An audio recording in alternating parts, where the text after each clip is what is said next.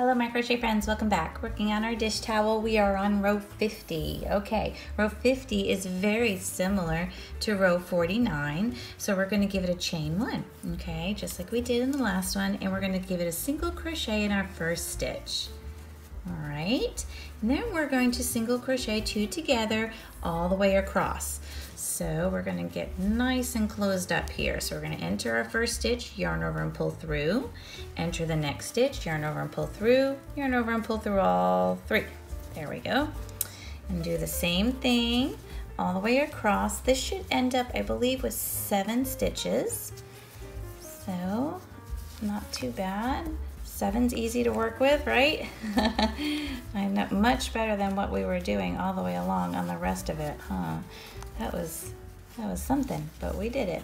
So here we go, almost done. Okay, this is my last one.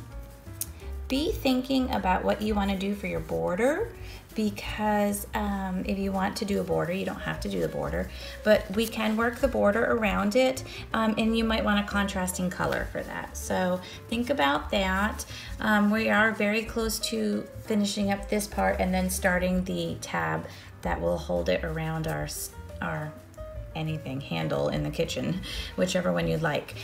So that was row 50, and finish that up so you have 7 stitches on here, and you'll be ready to go with row 51 next time. We'll see you then. Have a joyful day.